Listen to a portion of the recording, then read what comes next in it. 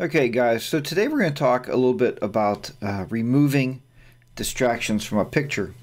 Now, a picture itself is worth 1,000 words, but I often say when you get distractions in a picture, then you start to have those issues that we need to overcome, and we need to work at get those issues cleared up. And I think that's really, really important. So let's go ahead and get started. So the picture we're going to be using today is this picture of my stepdaughter here graduating nursing class. Congratulations to her. And then you have my youngest stepdaughter and my daughter on the other side. This is in Lightroom, but in Lightroom we're going to actually bring it up and we're going to edit this with our Photoshop elements. We're going to bring up our elements editor here. And we'll just get this distraction out of the way behind here so we can get started. Alright. So what I'm going to show you about first of all today is the guided edit. Now the guided edit works really, really well. It's very easy to use and it doesn't take a whole lot of finesse to get it to work properly. So let's go ahead and use the guided edit. The guided edit, which is over on your guided menu at the top where you got quick, you have guided, and then you have expert. So we're going to stay on guided at this present moment. We are going to go to depth of field. Now with depth of field, I'm going to show you how to very simply change the photograph. Click on simple. First thing we're going to do is add a blur. Let's add a blur. And we can already see now where the whole entire picture blurred. Everything's blurred. Our foreground folks are blurred and the background folks are blurred. Now, getting rid of unwanted distractions is just that. It's also called depth of field. And if you can't do it in camera, we can always do it in post in editing. Let's go ahead and add focus. So now we want to add our focal point. And what I'm going to do first of all is I'm going to start at the top left corner here of the foreground person, my youngest stepdaughter. And I'm going to draw a line right across down to the elbow here. And we're going to try, and you're going to see here now where they're coming in focus. We're going to do the same thing with my daughter here. We're going to draw a line down here, and we're going to bring her in focus. We'll draw a line down over the front of her.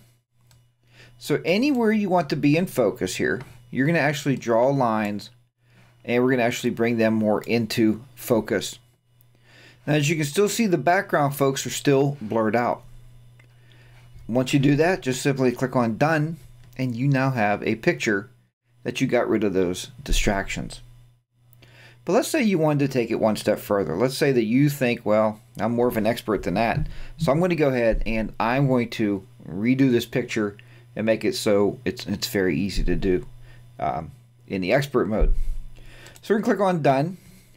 And what we're going to do now, though, is we're going to click on Edit. And I'm going to revert this image back to normal. Now what we're going to do is we'll go into the expert mode and we're going to do it by hand. Again, it's very simple to do. First thing we're going to do is duplicate our background image by using Command or Control J. Do that. Now what we're going to do is we are going to make a selection over our foreground folks here. You can use this using your Wacom board, your Wacom board, whatever you want to call it there. But we are going to make a selection. So we are going to go to our selection tool. And we can use any one of these tools we want to use to make a selection. We may go to the quick selection tool. And you may notice from my past videos, I like using the brush. Some people like using just a quick selection. We'll try that. We're going to make a new selection. And we're just going to start on the left arm of my youngest stepdaughter here. And just start going up her arm, over her hair. And you're going to notice here what happens with the quick selection is it wants to start painting everything. Everything it wants to select. So now we're going to have to go back and clean that up. Let's go to select and deselect. What we're going to do is I'm going to use the brush tool instead. And all I got to do with the brush tool is make my brush size a little bigger. And I can just start simply brushing over my stepdaughter. It's a lot easier to make a selection with the brush tool. And whatever tool you're going to use, you will learn after a while what tool you like. And that is the tool that you're going to end up using more often than not. I tend to lean towards the brush tool, so I use it more than any other tool. Because I know I can just kind of paint around what I want. It's not picking up anything else around these my foreground objects here. Once I get that part done, then I just make my brush size even bigger. All I gotta do is go in the middle here and just kind of paint. I got my left mouse button pushed down and I'm just painting around here. We're gonna clean up some of that there. We'll get rid of some of that because we don't want too much distractions around it. That's the whole idea of this edit. Again, in the long run, we are changing the depth of field is what we're working on here. But I call this getting rid of unwanted distractions. Now we're going to click on down at the bottom on the toolbar here, subtract, and I'm going to take my brush tool here and just subtract some of this right around her hair. Down in here, up around this left part here. We were going to do the same thing with my daughter around her arm over here. And then I can see a couple parts right in here around her coat that I'm going to have to add. So I'm going to click on my add tool. I'm going to add that. And then right over on the youngest stepdaughter's hair, we're going to bring the hair out just a little bit. Now what we're doing here, so you can stay up with this here. If we have it selected right now, this is what we want to be in focus. We are going to add that blur to the back of this picture. So once we have everything selected we want, we're going to go to Select and Inverse. Now what Inverse allows us to do is allows us to select the background. All right, so they are no longer selected. We inverted the selection. Once you have that done, we'll simply go to Filter, Blur, and then pick out whatever blur you like. Gaussian blur seems to be one of my favorites. And we are going to select this. We are going to adjust our blur. If you want to, we can actually go out on this picture here a little bit so we can see what we're blurring here. Because you see you're trying to blur that background. So we'll bring the blur up a little bit more. And you can see now we can start to see it blurring out on the actual picture. So we're getting a live preview because the preview is checked here. When you're done, simply click on OK.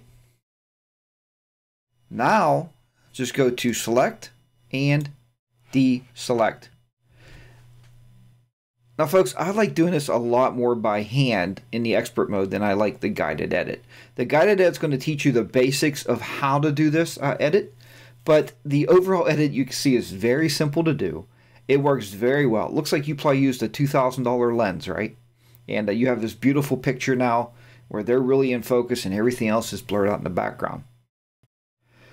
So folks, I hope you've liked this edit and I hope you enjoy this type of editing here. I'm glad that you're watching my YouTube videos. If you're not subscribed to the video, please click the subscribe button. I would love to have you on the channel here and watching the future videos.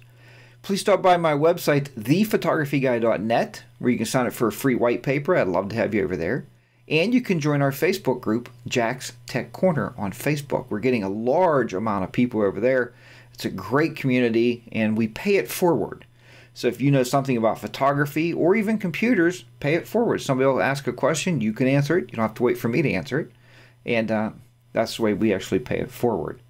You can watch my live shows, which I do on Sunday morning, and I do those each Sunday morning at 10 a.m. Eastern Standard Time on justin.tv/Jack's Tech Corner. Folks, thanks so much for watching, and I'll see you back here next time on Jack's Tech Corner for another Photoshop Elements video. Bye for now.